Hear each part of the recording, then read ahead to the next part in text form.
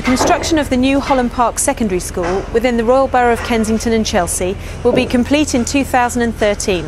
This state school will be one of the finest in the country, providing exceptional learning opportunities for future generations of children. Over the coming weeks and months, the old school buildings will be demolished and work will progress on the construction of the new school building. Incredibly, the school will continue to function during the construction of the new building, and any disruption to the pupils and staff will be kept to a minimum. The construction of a temporary school building is well underway and will be up and running by the time the pupils and staff return to school for the new term. The phasing of the site works when constructing new and temporary school buildings on an occupied site is a key element to the success of a smooth transition from the old school building to the new.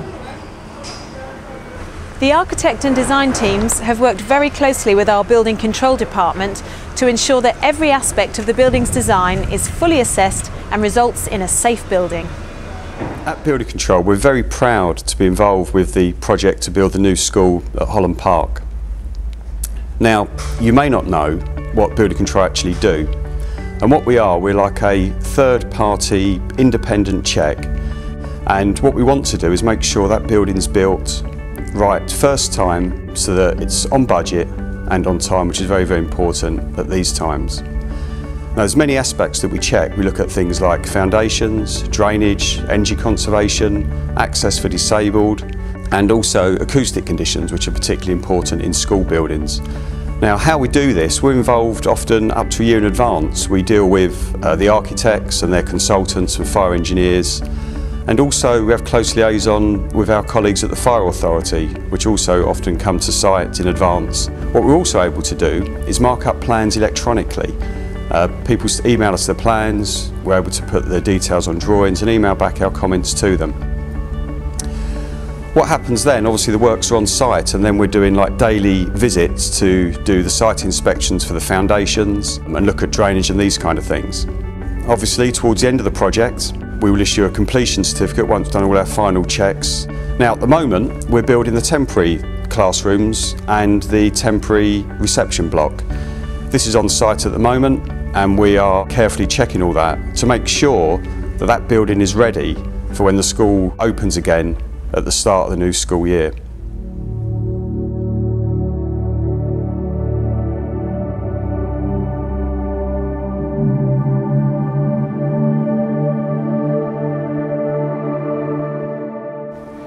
The concept behind the school was to take the existing 1960s campus-style buildings and almost squeeze all of that building up into one large single block.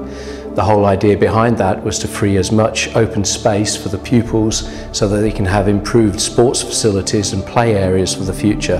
At the moment, the buildings are very widespread all over the place, and they break up the spaces, which means they're not of actually that much use or value to the school or to the students.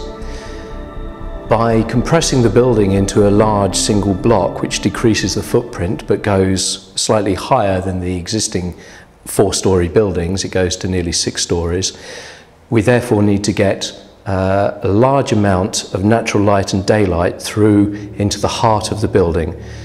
Behind the concept of the main block is a large 100-metre atrium that forms the heart and soul of the school.